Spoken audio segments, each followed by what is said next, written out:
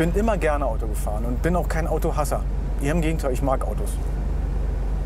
Nur vernünftig umgehen muss man damit.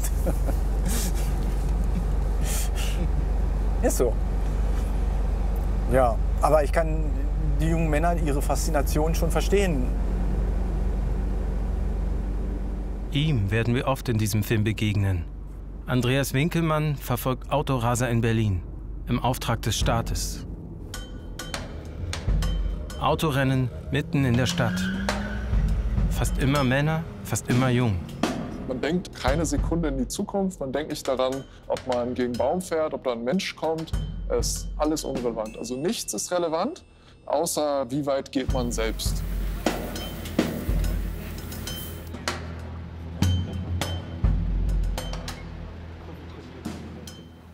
Das für einen Kick, Menschen nehmen, für Spaß.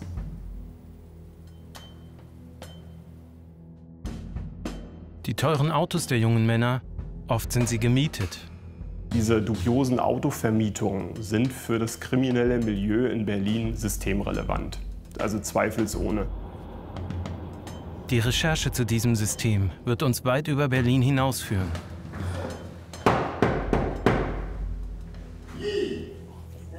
Ich will da gar nicht rein, ich drehe da durch.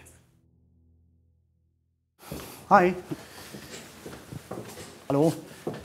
Hi. Andreas Winkelmann auf dem Weg zur Verhandlung. Seit 5 Jahren leitet er als Oberamtsanwalt die Spezialabteilung zur Verfolgung illegaler Autorennen in Berlin. Deren Ermittlungen führen zu gut 5 Verfahren, jede Woche. Heute steht ein Mann vor Gericht, der mit bis zu 160 km/h durch Berlin gerast ist. Auf der Flucht vor der Polizei, mitten durch die Stadt. Denn auch das gilt vor dem Gesetz als illegales Autorennen. Rücksichtsloses Alleinrasen. Ob ich das nun letztendlich alleine mache, um das Fahrzeug voll beschleunige, oder im Wettkampf mit einer anderen Person, es geht immer um den Rausch nach Geschwindigkeit, es geht immer um Austestung der Beschleunigungspotenziale. Wie kriege ich das Auto möglichst schnell voran? 2017 verabschiedet der Bundestag den sogenannten Raser-Paragraphen. Seitdem sind illegale Autorennen eine Straftat. Auch hemmungslose Polizeifluchten zählen dazu. Genauso wie die sogenannten Einzelrennen. Linker Fahrstreifen, Doppelheinrich. Rechter Fahrstreifen, Verkehrsunfall, gefährdet andere Verkehrsteilnehmer. Wettrennen machen in Berlin etwa 1/3 der Fälle aus.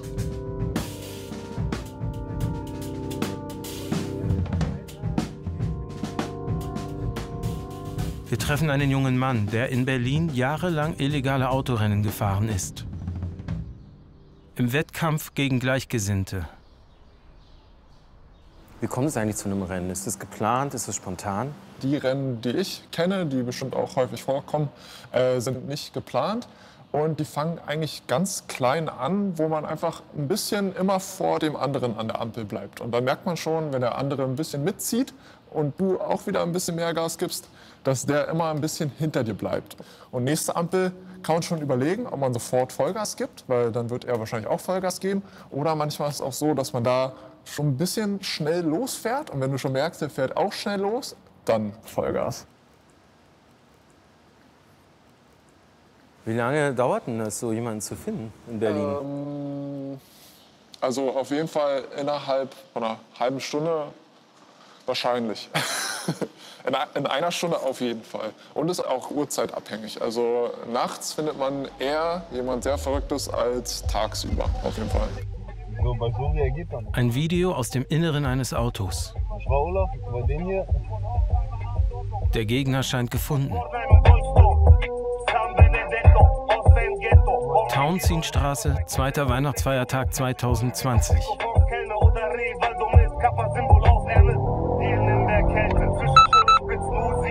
Mit diesem Fall hat sich Andreas Winkelmann ausgiebig beschäftigt.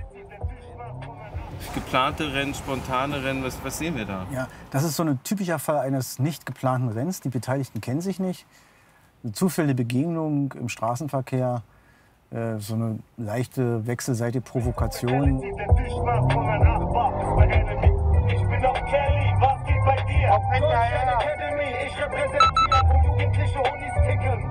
Da ist richtig Emotion hinter. Da will man sich betteln untereinander. Kudamm Raser, sagt der eine auch noch. Der Vergleich ist schon fürchterlich, finde ich. Genau 400 Meter vor dieser Stelle wurde 2016 ein Mann getötet. Er wurde Opfer eines illegalen Autorennens. Die Fahrer wurden bundesweit als Kudamm-Raser bekannt. Das Schicksal des Getöteten scheint dabei ja keine Rolle zu spielen. Es ging nur um das Rennen, um das sich messen wollen. Und mehr geht es dabei nicht bei den Beteiligten. Ne? Nollendorfplatz. Das Rennen beginnt.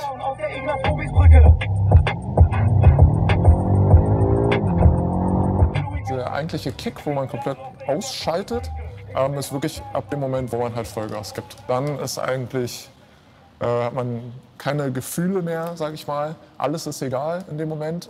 Ob du jetzt stirbst dabei, gegen einen Baum fährst, ob da jetzt ein Auto kommt, ob da jetzt ein Mensch über die Straße rennt, ist alles egal. Gab's da während eines Rennens auch mal Raum für Angst? Nee, also Angst, glaube ich, null.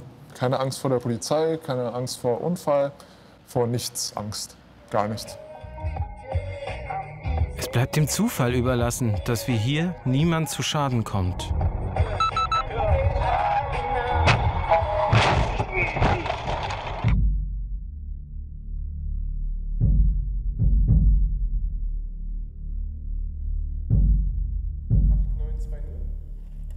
Um zu erfahren, wie schnell solche Raser tatsächlich gefahren sind, lässt Andreas Winkelmann die Autos beschlagnahmen und von einem Gutachter untersuchen. Was schätzen Sie als Kollisionsgeschwindigkeit? Na? Also ich würde sagen 60 Stundenkilometer. Und? Was sagt der Student? 40, ja. Genau, ich auch. Das ist das Problem. Man kriegt halt eben, das ist das große Problem, nur die Kollisionsgeschwindigkeit können wir aus den Schäden ableiten. Und wie schnell der vorher war, das sagt uns der Ereignisdatenrekorder im Fahrzeug. Denn die Geschwindigkeiten vor einem Aufprall sind für Winkelmann entscheidend, um ein illegales Autorennen nachzuweisen. Wollte der Fahrer die maximale Geschwindigkeit erreichen?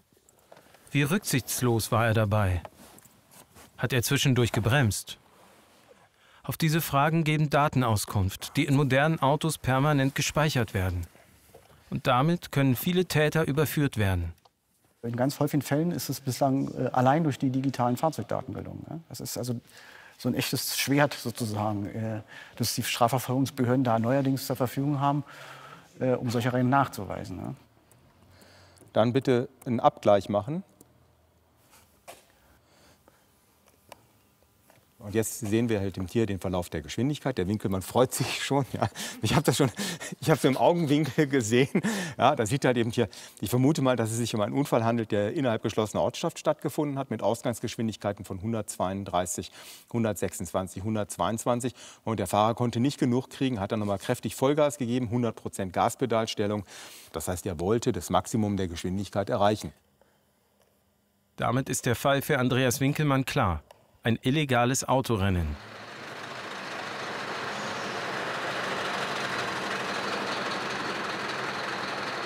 In der Lagerhalle der Berliner Polizei finden wir auch diesen Jeep. Das Auto, in dem der 69-jährige Michael Waschitzki 2016 getötet wurde. Von den Kudamm-Rasern.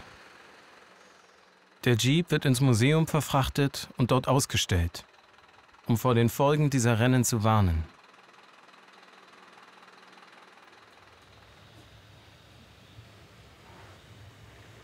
Das ist ein 3D-Modell von dem Jeep. Und dieses 3D-Modell von dem Jeep,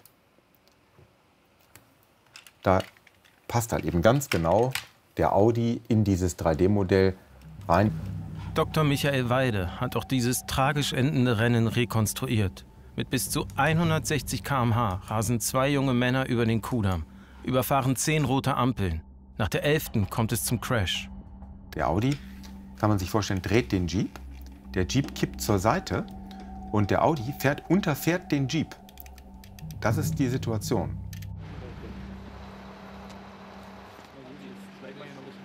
Der ahnungslose Fahrer des Jeeps hatte keine Chance zu überleben. Ein 69-jähriger Arzt Vater zweier Söhne, auf dem Weg nach Hause. Einer der Söhne, Maximilian, erinnert sich an den Morgen danach.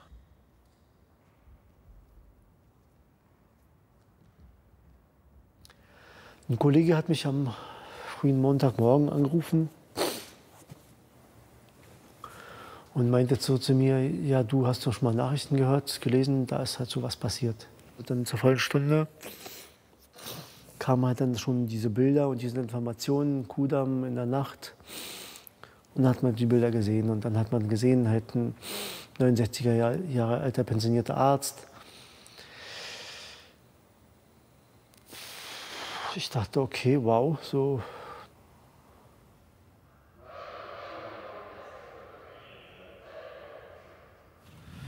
Hab bei ihm angerufen, alle Telefone klingeln, keiner geht ran.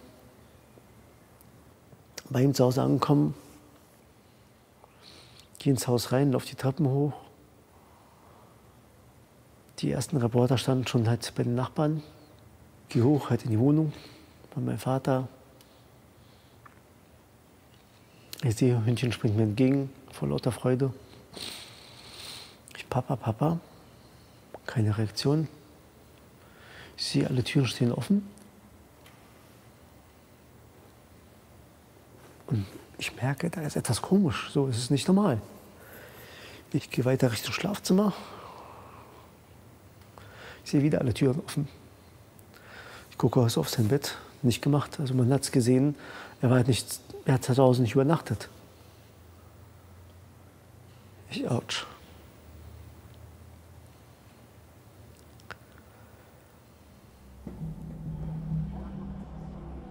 Der Fall empört die gesamte Republik. Die beiden Fahrer des Rennens wurden wegen Mordes angeklagt.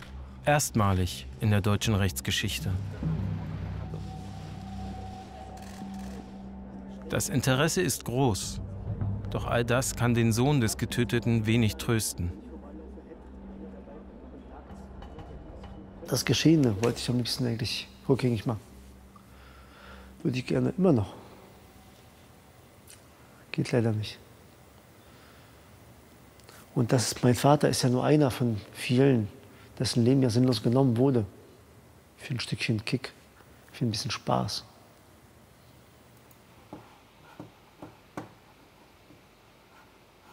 Die Daten aus einem der Raser-Autos verraten eine weitere Tragödie. 90 Meter vor dem Crash, die rote Ampel im Blick, geht der Fahrer kurz vom Gas, überlegt und gibt wieder Vollgas. Die Bremse bleibt unberührt. Wer so lange auf dem Gaspedal steht, dass er das Gaspedal bis zum Bodenblech durchdrückt, der möchte das Maximum an Geschwindigkeit haben. Und dann in der Kombination kurz vom Gas weggehen, genau an der Stelle, wo man eigentlich hätte bremsen und das Ganze vermeiden können, das führt dann bei den Richtern zu der Überzeugung, das war gewollt. Deshalb entscheiden die Richter, es war Mord. Doch die Fahrer gehen mehrfach in Revision. Es wird ganze 6 Jahre dauern, bis alle Prozesse beendet sind. Am Ende wird ein Fahrer wegen versuchten Mordes und der Fahrer des Audis wegen Mordes verurteilt. So ein Ereignis wie 2016 auf dem Kudamm, bei dem ein unschuldiger Mensch getötet wurde durch ein Autorennen. Hat das zu einem Umdenken bei dir geführt? Nee, kein bisschen, ehrlich gesagt. Also gar nicht. Ja, ich weiß, ich habe damals halt davon gehört und ja, es war halt schlimm, aber das, was die gemacht haben, hatte irgendwie nichts mit mir zu tun. Einfach. Deswegen war es mir egal. Abschreckend waren die Urteile nicht.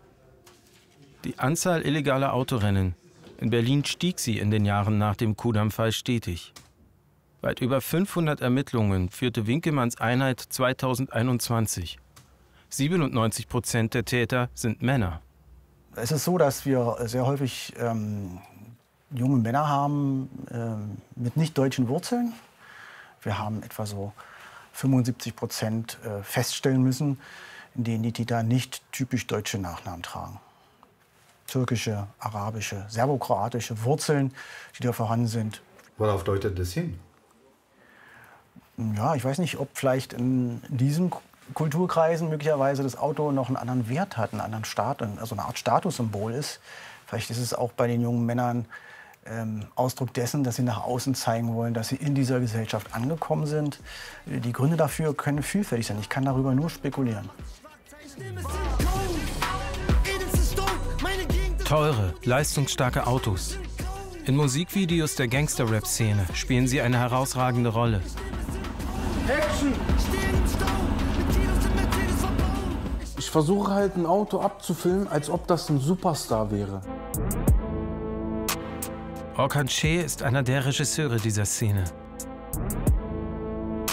Seine Handschrift prägt die Videos der großen Stars. Warum Autos? Autos ist quasi zu vergleichen, so wie der Schmuck oder die Models in den Videos. Man schmückt sich quasi so ein bisschen damit. Also wenn man diese Autos zeigt, zeigt man, ey, ich habe es geschafft. Ja, guck mal, wo ich bin. Ich präsentiere es euch. Und das zeigt man mit teuren Autos?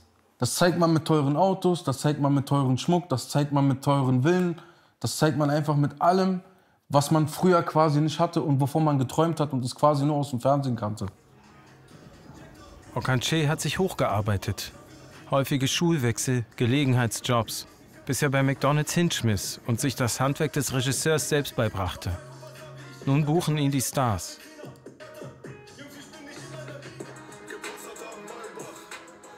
Die Jungs, die sowas gucken, die so sein wollen. Was sind das für Jungs? Wie wachsen die denn auf? Ja, das ist unterschiedlich. Meistens ist es auch so, dass die kein Geld haben. Ja. Die meisten leben irgendwo im Brennpunkt und deshalb kommen auch einfach so diese Träume, dass man einfach etwas Besseres haben will. Habt ihr ein Lieblingsauto? Ja, Mercedes finde ich ganz schön. Und du? Auch Mercedes. Mein Traumauto ist S65 AMG. Mercedes. Sieht so gut aus. Und schnell? Und wegen schnell, Aufmerksamkeit und so, ich glaube schon deswegen. Mercedes. Ich finde das sehr schön. Also hast du ein Lieblingsauto? Ja, habe ich. Ein Mercedes, BMW. Die sind geile Autos. Warum? Weil die haben gute Maschine, guter Bauer. Kann man echt gut fahren. Schnell? Ja, Mann. Wenn man halt so ein Auto besitzt, ist das halt so, dass man viel mehr angesehen wird. Ja? Also die Leute, du kommst dann mit so einem Wagen an, die Leute haben direkt Respekt vor dir. Ja, die wissen, okay, der Typ ist ein Macher, der Typ, der weiß, wie das geht. Deshalb kommt dir erstmal viel, viel weniger Leute schief. Ja? Doch viele der jungen Männer können sich solche Autos gar nicht leisten. Aber sie können sie leihen. Und mit diesen gemieteten Autos überschätzen sich einige. Immer wieder. Wir stellen fest, dass in der weit überwiegenden Anzahl der Fälle die Fahrzeuge, die bei so einem Autorennen verwendet werden, halt nicht dem Täter gehören, nicht im Eigentum des Täters sind. Das sind meistens Mietfahrzeuge, Fahrzeuge von Carsharing-Unternehmen. Und es ist schon verwunderlich mitunter, dass da innerhalb kürzester Zeit so Kleinstfirmen entstehen, die doch sehr viele hochmotorisierte Fahrzeuge anbieten. Nach solchen Kleinstfirmen, von denen Andreas Winkelmann spricht, wollen wir suchen. Zuerst online. AMGs von Mercedes, Audi RS-Modelle. Die schnellen Seriensportwagen sind bei den jungen Rasern am beliebtesten. Tatsächlich, vor allem bei eBay Kleinanzeigen, gibt es unzählige Angebote, solche Autos zu leihen. Überall in Berlin. Doch Neukölln ist ein Schwerpunkt. Mit überraschend laschen Mietbedingungen wird zum Beispiel diese Neuköllner Autovermietung für Fahrzeuge, die mehr als 100.000 € kosten. Ab 18 Jahren, Probezeit, Barzahlung. Okay. Die Autovermietung wollen wir uns genauer anschauen und herausfinden, ob es wirklich so einfach ist, wie behauptet, einen AMG oder dergleichen zu leihen. Vielleicht handelt es sich ja nur um einen Marketingtrick, um Kunden anzulocken.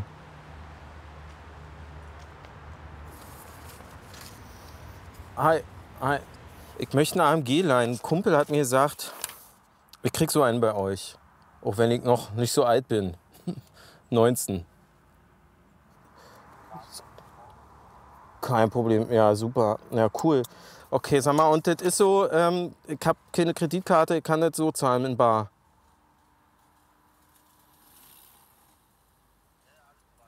Alles in bar, okay. Ja, super, okay, dann schreibe ich dir gleich. Gut. Es dauert keine halbe Stunde und wir bekommen ein Angebot für einen Ford Mustang GT.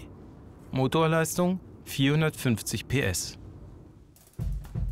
Warum macht eine Autoverleihfirma so etwas? Haben die Inhaber keine Angst davor, dass die jungen Männer damit Rennen fahren könnten? Bevor wir die Geschäftsführung direkt fragen, recherchieren wir die Besitzverhältnisse der Firma. Laut Website-Impressum ist der Verleih Teil einer größeren GmbH. Im Handelsregister findet man alle wichtigen Infos zu allen GmbHs in Deutschland. Doch die Neuköllner Firma findet man dort nicht. Bei einer zweiten Suche schließen wir Unternehmen mit ein, die dicht gemacht haben. Und tatsächlich taucht sie hier auf. Seit 2020 existiert die Firma nicht mehr. Wir besorgen uns die Gesellschaftsverträge. Also hier steht, was sie so machen, offiziell zumindest. Gashandel, Stromhandel, Energieabrechnung, Telekommunikation, Fernsehen, Multimedia. Okay, interessant. Also hier, das ist später dazugekommen, weil es ein neuer Absatz. Autovermietung, Autohandel, Carsharing und alle damit verbundenen Leistungen. Schon eine Menge, ne? Ja, ist ein bunter Strauß. Wie Gashandel und Autovermietung zusammenpassen, würden wir gern den letzten Geschäftsführer der Firma fragen. Bei der Suche nach ihm finden wir überraschende Details. Herr S. aus Polen leitete 7 Firmen in ganz Deutschland gleichzeitig. Dabei kann er gar kein Deutsch. Zu den Notarterminen musste ein Dolmetscher mitkommen. Unter den Firmen findet sich auch ein privates Sicherheitsunternehmen in Berlin. Guck mal hier, da können wir mal hinfahren. Biegen Sie rechts ab und dann links abbiegen. Das soll im Gegensatz zu der Autoverleih- und Gashandel GmbH noch existieren. In Spandau. Hallo. Sagen Sie, wir suchen ein Sicherheitsunternehmen. Ja, eine Sprachschule. Sprachschule? Ja. Ah, okay. Auch im Haus finden wir keine Hinweise auf die Sicherheitsfirma. Nicht einmal einen Briefkasten. Nee, das ist wirklich ein ganz normales Wohnhaus. Das ist eine Fake-Adresse. Wo ist dieser Mann, der angeblich so teure Autos verliehen hat? Vielleicht finden wir Herrn S. bei seinen anderen Unternehmen. Eine niedersächsische Gerüstbaufirma, eine Personalagentur im Ruhrgebiet, ein Frankfurter Bauunternehmen, eine Logistikfirma in Bremen. Die gewählte Nummer ist nicht vergeben. Überprüfen Sie bitte die Nummer und versuchen Sie es erneut. Die Nummer ist nicht vergeben. Also hier erreichen wir ihn auch nicht. Ist schon echt. Keine dieser Firmen scheint noch zu arbeiten. Ihr Geschäftsführer, immer derselbe Mann, ein Phantom. Auch in Polen soll er eine Firma leiten. Im 4 Stunden entfernten Wrocław. Fahren wir nach Wrocław. Diese Firma, Prestige-Rent, hat ganz wie die liquidierte Neuköllner Autoverleih GmbH eine Vielzahl von Geschäftszwecken. Maklerbüro, Agentur, Versicherungen soll sie auch vertreiben. Hier soll sie sein. Also wie eine Versicherungsagentur sieht es hier nicht so aus, ne? Dobre. Hallo, guten Tag. Wir suchen den Herrn und seine Firma Prestige-Rent. Kennen Sie die? Prestige-Rent, ne? Nee, du, der Name ist völlig unbekannt. Okay. Der Mann, mit dem ich gerade gesprochen habe, der hat hier eine Autowerkstatt seit 22 Jahren. Und sowohl der Name des Mannes als auch der Name der Firma ist ihm völlig unbekannt. Was uns jetzt noch bleibt, ist die Anschrift des Mannes. Auch sie finden wir in einem Vertrag, den ein deutscher Notar beglaubigt hat. Und fahren nach Legnica. Auf Facebook stoßen wir unter seinem Namen auf ein unbenutztes Profil mit diesem Foto. Genau, das war die 6. Ne? Hier soll er wohnen. Genau. Oh, hier sind ja keine Namen. Das ist natürlich doof. Okay. Da müssen wir mal Leute fragen. Da müssen wir mal Leute fragen. Gut. Przepraszam panią. Entschuldigen Sie bitte. Entschuldigen Sie bitte. Wir suchen den Herrn. Der soll hier wohnen. Kennen Sie den? Oh, das weiß ich nicht. Kennen Sie nicht. Und kennen Sie den hier? Ist er das? Verdammt. Diese Fresse kenne ich doch. Kennen Sie den hier? Den kenne ich. Der schleicht hier immer besoffen rum. Der ist durch. Ja klar, der wohnt hier. Hier vorne? Aber ich weiß nicht, in was für einem Zustand er ist. Er wohnt wirklich hier, in diesem Haus. Der Geschäftsführer und Eigentümer eines kleinen Firmenimperiums, der um den Platz schleichen soll, betrunken. Für uns sieht das nach einem Mann aus, der ausgenutzt wird. Die Frage ist, für was und von wem? Nach 2 Stunden Warten kommen wir ins Haus. Ganz oben soll seine Wohnung sein.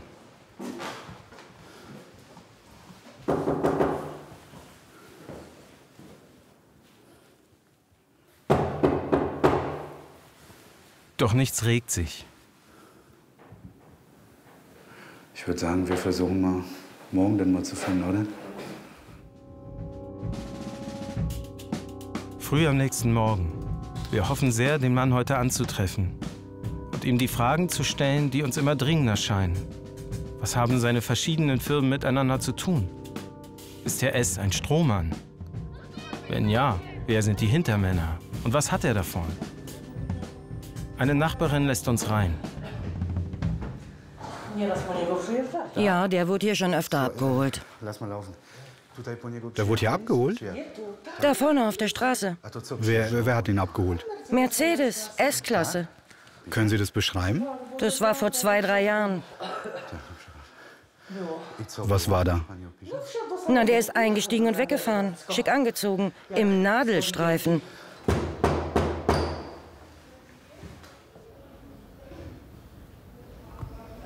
Tatsächlich ist jemand da. Ich probiere es noch einmal und wenn er nicht aufmacht, gehen wir, okay?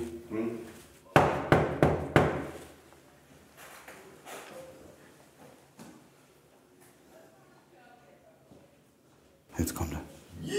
Oh, fuck. Lass mal laufen. Hallo, guten Tag. Was? Guten Tag, hallo, Bato aus Berlin, vom Fernsehen. Können wir sprechen? Wir wollen gern mit Ihnen sprechen über die Firmen, die Sie in Berlin haben. Ist das okay? Können wir sprechen? Kann ich mich schnell anziehen? Ja klar, ziehen Sie sich an. Es riecht fürchterlich nach Alkohol und Urin.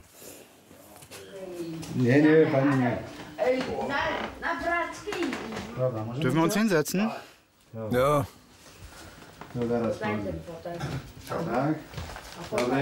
Guten Tag. Waren Sie mal in Berlin? Ganz ehrlich? Ja, war ich mal. Und wie sind Sie da hingekommen? Wie kam das dazu? Irgendeiner hat mich hingefahren, aber ich kenne den Typen nicht.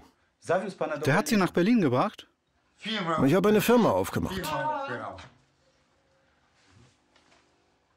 Weil ich nichts zum Leben hatte. Eine Autovermietung, sagte es Ihnen was? Autovermietung?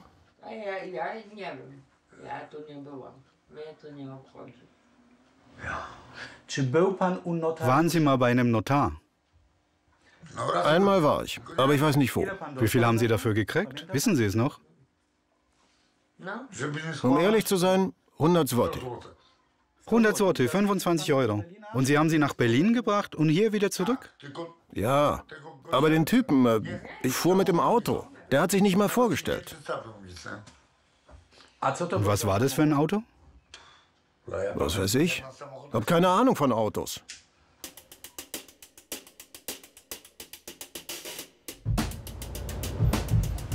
Das steht jetzt für uns fest. Der Autoverleih in Neukölln, der jungen Männern problemlos 500 PS Autos verleiht, hatte bis vor 2 Jahren einen Strohmann als Boss. Die GmbH hinter dem Verleih existiert nicht mehr. Stellt sich die Frage, was ist das für ein Laden? Wem gehört der? Das möchten wir jetzt von den Mitarbeitern des Verleihs gern selbst erfahren. Doch in der Autovermietung treffen wir nur eine Büroassistentin. Sie ist zwar sehr freundlich, aber kurz angebunden. Sie gibt uns die Nummer des Geschäftsführers, wie sie sagt. Ein gewisser Herr M. Tja,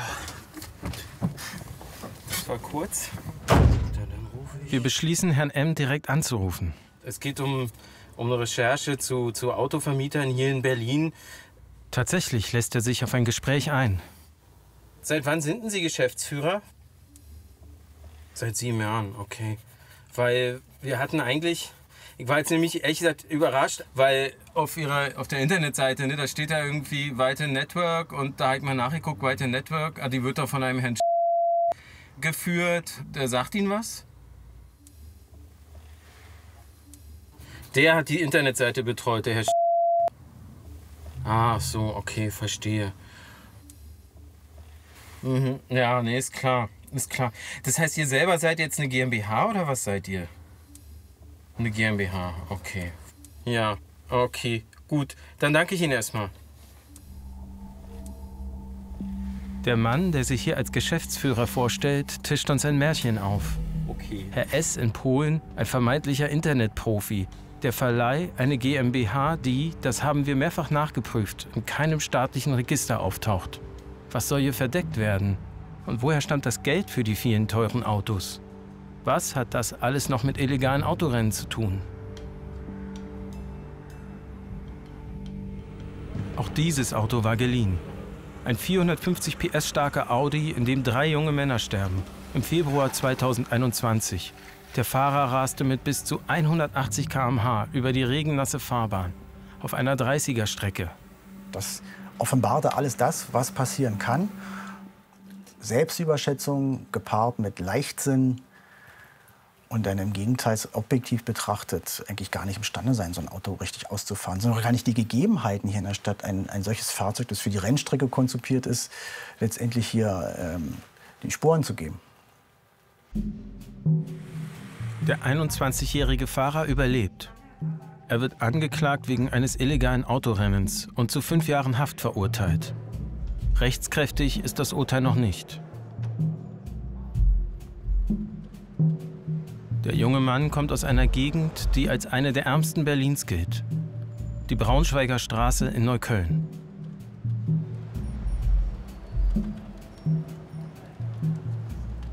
Seinen Geburtstag wollte er feiern und bekam dafür das über 100.000 € teure Auto von einem Mann aus der Nachbarschaft. Der gilt als Kiezgröße. Es ist eine Auszeichnung, mit seinen Autos fahren zu dürfen. Was ihn dazu bewegt hat, sein teures Auto einem so jungen Fahrer zu leihen, wollte auch das Gericht von ihm wissen.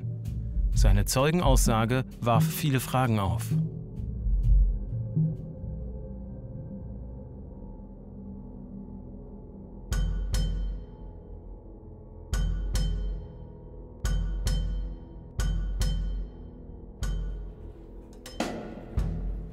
In Pressearchiven finden wir den Namen dieser Kiezgröße.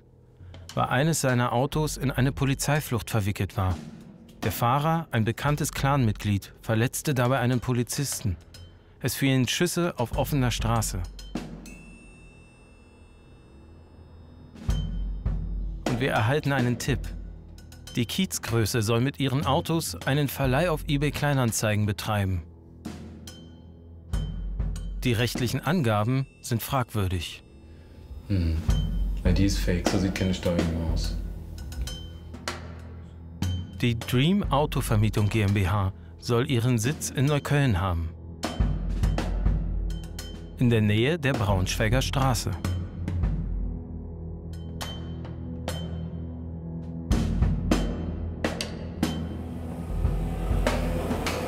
Das ist das Haus da, ne? Das müsste die 12 sein. Guck mal, das ist doch Kita oder Hort. Ein Autoverleih ist weit und breit nicht zu sehen. Nur Kinder. Wir fragen bei der Kita-Leitung nach, ob sie eine Autovermietung unter dieser Adresse kennen. Ich hätte mir ungewöhnlich... Dass hier Autos verliehen wurden unter dieser Adresse? Nein, definitiv nicht.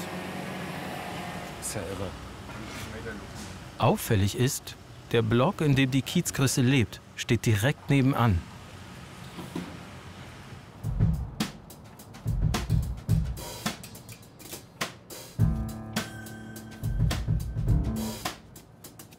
Uns liegen Unterlagen vor, wonach der Mann aus der Braunschweiger Straße seine Autos in einer bestimmten Werkstatt hat reparieren lassen. In Steglitz. Inzwischen ist sie geschlossen. 2017 sorgte diese Werkstatt für Schlagzeilen. Die Polizei führte eine groß angelegte Razzia durch, weil von hier aus teure Sportwagen verschwunden sind und in Dubai wieder auftauchten. Die Ermittlungen der Polizei führten zu kriminellen Mitgliedern einer bekannten Großfamilie. Über die Ergebnisse unserer Recherche wollen wir mit dem Landeskriminalamt sprechen und bekommen nach langen Vorbereitungen einen Interviewtermin mit Adham Sharabi. Er leitet die Analyseeinheit zur Bekämpfung krimineller Strukturen im sogenannten Clan-Milieu. Was wir schon festgestellt haben, mein Bereich ist, dass es zahlreiche Firmen gibt, die wir eben der Clankriminalität zuordnen, wo wir zum einen wissen, dass viele Personen, die wir der Clankriminalität zurechnen, diese Fahrzeuge nutzen. Bei bestimmten Firmen wissen wir auch, dass diese Personen auch dahinter stecken. Wir haben natürlich Strohleute eingesetzt, aber sie stecken dahinter und besitzen praktisch diese Firmen und lenken sie auch. Was uns bei der Online-Recherche auffällt, es gibt mehrere Anbieter, die bei unterschiedlichen Firmennamen genau die gleichen Autos anbieten, mit genau den gleichen Preisen und die genau die gleichen Layouts verwenden. Die Seiten wirken wie kopiert. Rund 40 Autoverleiher in Berlin ordnet Sharabis Abteilung den kriminellen Großfamilien zu. Woher stammt das Geld für die Autos? Und was ist der Zweck dieser Firmen? Diese dubiosen Autovermietungen sind für das kriminelle Milieu in Berlin systemrelevant, also zweifelsohne. Und diese Firmen sind einzig und allein dazu gegründet worden, um das kriminelle Milieu mit Fahrzeugen zu versorgen. Sie können gewissermaßen von so einem Kreislauf sprechen, dass sagen wir, inkriminierte Gelder in diese Firmen gesteckt werden, um Fahrzeuge anzumieten etc., damit dann auch in Teilen Geld gemacht wird, wodurch neues Geld generiert wird, was eben dem kriminellen Milieu dann auch zur Verfügung steht. Also Geldwäsche? Ja, also wir gehen davon aus, dass kriminelle Personen hinter diesen Firmen stecken und dort auch ihre Gelder waschen. Geldwäsche, kriminelle Clans, Strohmann-Konstrukte, die ins Ausland reichen. Was mit der Frage begann, warum Kleinstmietfirmen sehr teure und sehr schnelle Autos an sehr junge Fahrer verleihen, führte uns tief ins kriminelle Milieu der Hauptstadt. Illegale Autorennen sind dabei offensichtlich nur eine Randerscheinung.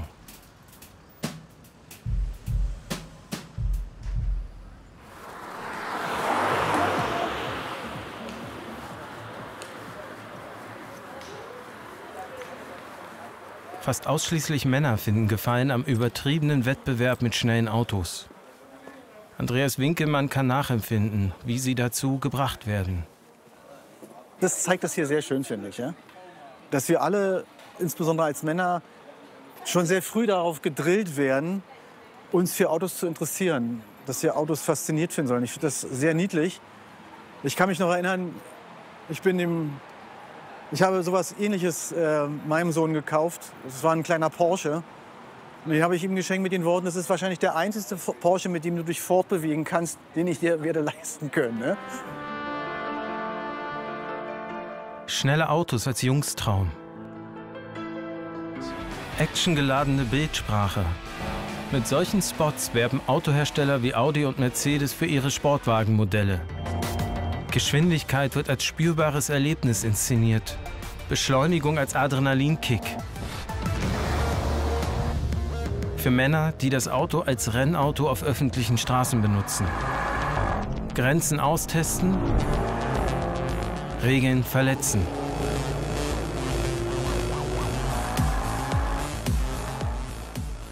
Die Autoindustrie schafft natürlich Anreize durch die Werbung, durch die Reklame, durch faszinierende Fahrzeuge. Deswegen muss man ganz klar sagen, muss sich die Autoindustrie hinterfragen, ob sie in den vergangenen Jahren durch insbesondere aggressive Autowerbung nicht dazu beigetragen hat, ein solch teilweise aggressives Fahrverhalten zu fördern. Großstadtjagd von Mercedes-Benz. Eine weltweite Werbekampagne zur Einführung eines neuen Mercedes-Modells mit eigens programmierter App und einem Formel-1-Weltmeister als Identifikationsfigur. Wo auch immer ihr euch versteckt. Ich finde euch sowieso. Naja, was soll denn damit gejagt werden, wenn ich fragen darf? Fußgänger? Andere Autos? Das ist genau das, was ich meine mit aggressiver Werbung, die nicht dazu beiträgt, mit den Autos vernünftig umzugehen. Bei mir läuft Dynamo, ich trag das neueste Rado. Level macht die Straße zu einer Rennstrecke und liefert Kilos. Diese Rollenbilder wirken und werden auf die Spitze getrieben. Geschwindigkeit und Aggressivität kommen ungefiltert bei den Jungs und Männern an. Die denken dann, ey, ich will dieser Arschloch, ne? So, ich will da auch drin sitzen. Ich will diesen Wagen fahren. Ich will, dass mir die Weiber hinterher gucken. Ich will laut am Kudamm mit lauter Musik da vorbeifahren nachts und dass alle auf mich gucken. Das ist quasi so, ich habe es geschafft und ich bin nicht mehr ein Niemand, sondern ich bin etwas.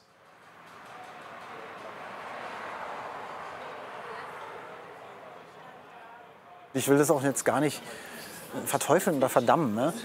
Man muss halt als Hersteller wissen, man hat eine Verantwortung.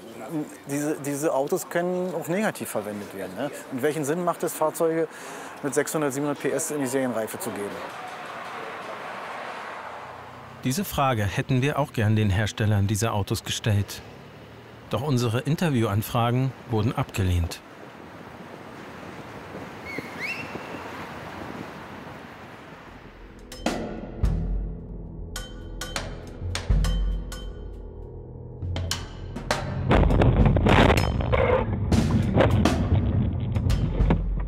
Illegale Autorennen, mitten in der Stadt. Bislang ist es nicht wirklich gelungen, sie einzudämmen. Trotz der intensiven Arbeit des Teams von Andreas Winkelmann.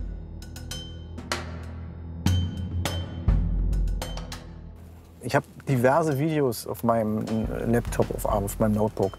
Und kann ich in jedem zweiten Video sagen, ein Glück ist da nichts Schlimmeres passiert. Es ist meistens zum Glück nur Blechschiene. Und ich sage es ganz ehrlich, es ist nur eine Frage der Zeit, bis es den nächsten tödlichen Unfall bei einem Kraftfahrzeugrennen gibt.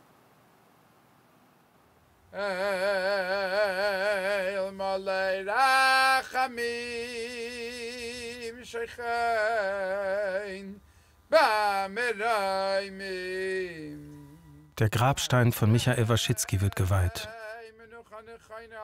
6 Jahre nach seinem Tod. Nachdem alle Gerichtsprozesse abgeschlossen sind.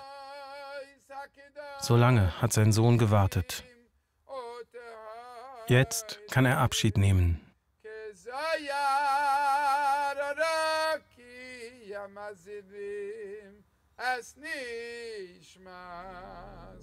Dr. Michael Ben Gregori.